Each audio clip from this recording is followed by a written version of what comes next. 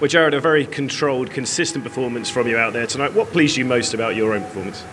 Honestly, I felt like I was really mentally tough, especially in the big points. I didn't give. I mean, I think I saved quite a few break points, especially in that first set, and it really could have gone either way. But I felt I played my game throughout. I felt I could have had a little bit better accuracy on my backhand, and I think that's something that I'm going to work on tomorrow and to get it ready for Friday. But overall, I think I played a really solid match, and I think I was there for every point, which is very important.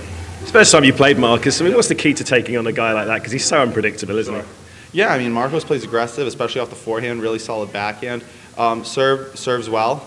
I feel that against a player similar to him, you have to take advantage of the point and make sure that when he gives you a shorter ball or a ball that's attackable, you attack it, because otherwise you're going to be running a lot, and that's tough to win at this level if you play like that. Yeah, semi-finals in Acapulco a couple of weeks ago. You had a really good run here last year. How are the confidence levels right now as you look forward to that next match against Feli Lopez?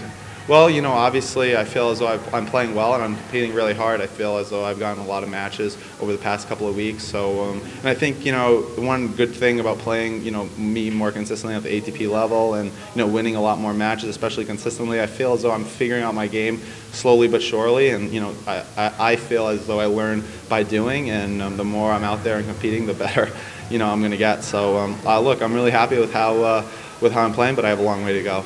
Great. Thanks, Jared. Thank you very much. I appreciate it.